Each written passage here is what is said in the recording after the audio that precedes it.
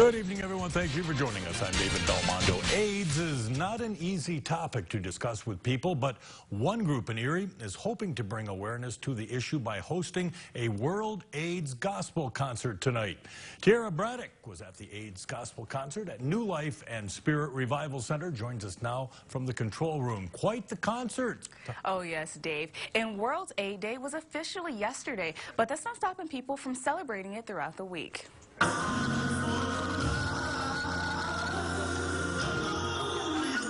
Urban Ministries in Erie is trying to raise awareness about AIDS by singing and dancing during their World AIDS Gospel concert.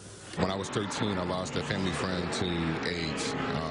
He was like an uncle. Timothy Vactor was one of the performers at the concert. He says when his close family friend died from AIDS years ago, it was very hard to talk about the disease.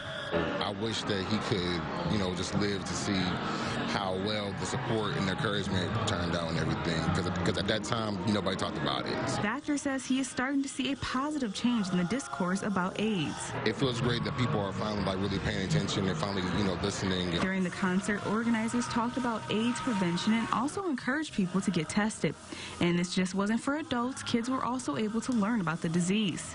We want to start educating our next generation as well as our older people, so we want to start early with them, making sure that they know.